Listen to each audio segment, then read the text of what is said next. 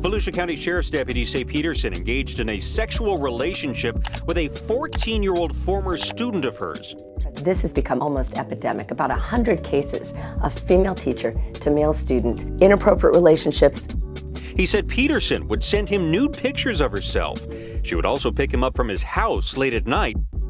This is episode 7 of a series I've been producing on the subject of teachers caught having sex with students.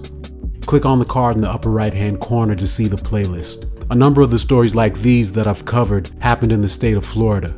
Florida is among the states with the highest rates of these heinous crimes. According to a report by the Associated Press, Florida had the highest number of cases of female teachers engaging in sexual misconduct with students between 2014 and 2017, with 121 cases reported during that period. The following narrative is that of the sexual misbehavior of a woman named Stephanie Peterson, yet another Florida teacher who disgraced herself, disrupted the life of one family, and ruined her own over lust for a teenage boy. In October of 2010, Stephanie Peterson was first hired as a substitute teacher by the Volusia County School District. In August of 2013, she began teaching reading at Creekside Middle School in the city of Port Orange. A little over 2 years later, on December 5th of 2015, she married a man named Brandon Ferry, who was a firefighter and an EMT in the city of New Smyrna Beach. The following year, she became a 7th grade science teacher at New Smyrna Beach Middle School in August of 2016. New Smyrna Beach is a city of about 30,000 people on the central Atlantic coast of Florida, about 250 miles north of Miami. During the 2017-2018 school year, her second year of teaching, a 14-year-old boy who I'll refer to as Sam became her teacher's aide. He had been a student of hers the previous year. Sam would go to her classroom and they'd talk. The 26-year-old teacher and teenage student would sometimes discuss the difficulties she was having in her marriage. One day early on in that school year, Stephanie let Sam use her smartphone to check his Instagram account as the boy did not have his mobile device. When he returned the phone, Stephanie found that the boy did not log out of his Instagram. The teacher sent the boy a message later that night. Soon the two were corresponding via the social media app Snapchat, apparently in an effort to conceal their communications as the platform does not automatically save messages. They began sending one another images of their private parts. Soon after, in November of 2017, the teacher took the boy's virginity, and over the course of the next few months, the two would have multiple sexual encounters. Stephanie began picking the boy up from his home late at night. Sam would sneak out of the house around 11 p.m. and she'd drive him to the home she shared with her husband while the man was away at work. After having sexual relations, Stephanie would drop the boy off at home around 1 or 2 a.m. When the illicit relationship came to light a few months later, the boy told police that at first, Stephanie would park her car in the driveway and the two would copulate in the car. As they continued covertly seeing one another, the woman would invite the teen inside her home. There she would perform oral sex on the minor on her couch, he said.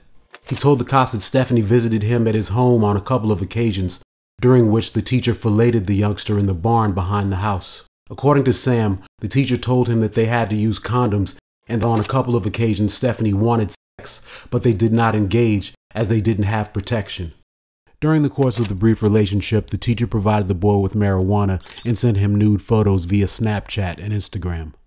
Stephanie told Sam that they had to keep their interactions a secret, but the teen apparently began at some point to feel uneasy about what was going on. He told the cops that he had been making all A's, B's, and a few C's before he started seeing Peterson.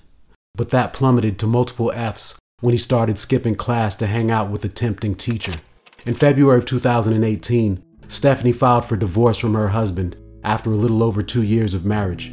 At that point, she had been sexually engaged with her underage lover for a few months, when one day, a different teacher called Sam's mother and offered to tutor the boy. The mother thought that this was a bit strange and asked Sam, in jest, if the helpful teacher wanted to molest him. Sam suddenly burst into tears, saying to his mother that, quote, anyone could molest you, unquote.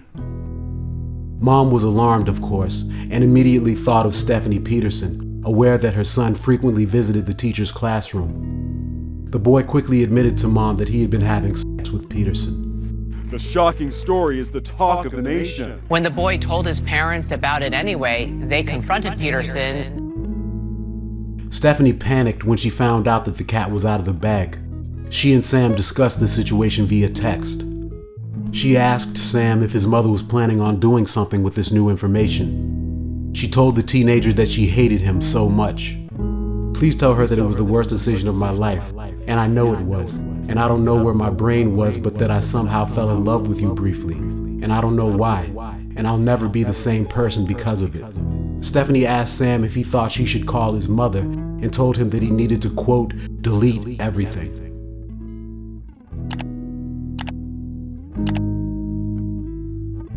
Stephanie Peterson resigned from her job on February 26 of 2018. Police interviewed Sam the following day. On February 28th, Stephanie was arrested and her bail was set at $25,000. Her attorneys motioned to have her bail reduced. On March 1st, she was released from jail on $12,500 bond. Investigators interviewed 2 other boys regarding possible improper interactions with the teacher. One of the students said nothing inappropriate occurred between he and Peterson. The other student, a 13-year-old boy from the nearby city of Ormond Beach, said there was no physical contact between him and the teacher, but Peterson had sent him nude photos via Snapchat. Investigators were unable to retrieve the racy images the woman supposedly sent to the kid. However, investigators were able to retrieve some text conversations between Stephanie and the boy. "I shouldn't have said anything last night. I'm sorry," Peterson said in one text. "It's fine, Mrs. P," the kid responded. He asked the teacher why she was apologizing. Stephanie responded, "Because I shouldn't have said anything." A few texts later, the 13-year-old says he won't tell anyone. He didn't say exactly what he was referring to. "I haven't and I'm not gonna tell anybody," the teen says. Stephanie responds, "I'm not upset, I just don't want to hurt you or do anything to get us in trouble." Stephanie faced no charges related to her interactions with the other boys. In October of 2018, about 8 months after her arrest, Stephanie admitted to her involvement with Sam and pleaded guilty to second-degree lewd or lascivious battery on a child and transmission of harmful material to minors by electronic means. She faced a possible sentence of 20 years if convicted of the crimes of which she'd been accused, but after her plea bargain, her potential punishment was only 5 to 10 years. During the court proceedings, the defense argued that its client should receive a lighter sentence for having sex with the young student because she has bipolar disorder and because her victim was a willing participant. She was sentenced in December. At the sentencing hearing, and arguing for leniency, the defense told the court that Stephanie's mental health issues put her in a manic state that made her hypersexual and prevented her from fully realizing and appreciating the consequences of her actions.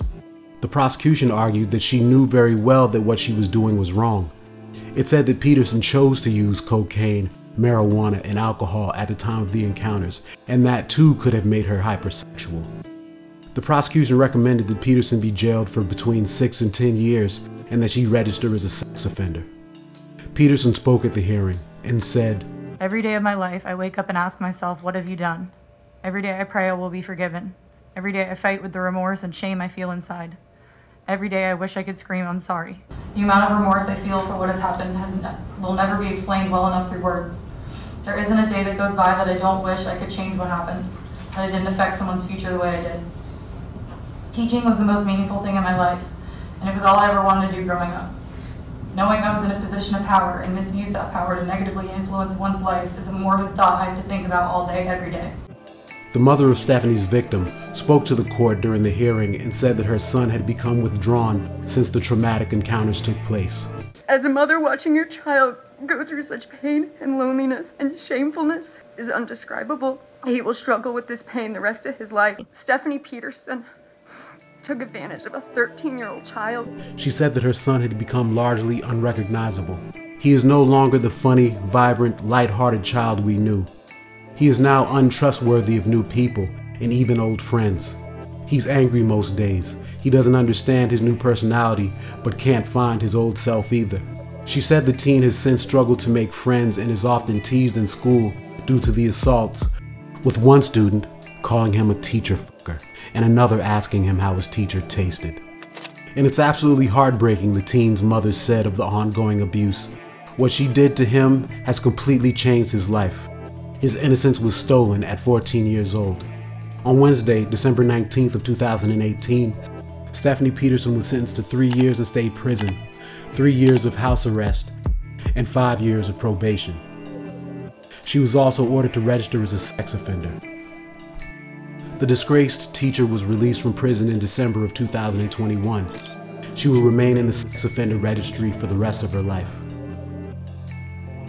Thanks once again for tuning in. Thanks for liking, commenting, subscribing. Thanks for helping to grow this channel. Special thanks to all of you that are still here watching the video at the end. Special thanks to all of my new subscribers. Thanks to all of my long-time loyal subscribers. You know who you are. I appreciate the hell out of all you guys. If you haven't subscribed already, please go ahead and do so. I'm trying to make it to 10,000 subscribers by the end of the year. I think we should easily make it there, but you can help us to make it by clicking that subscribe button. So go ahead and do so if you haven't already. I've got some interesting stories coming up for you guys. I'll be dropping those shortly. Once again, thanks for tuning in. Peace.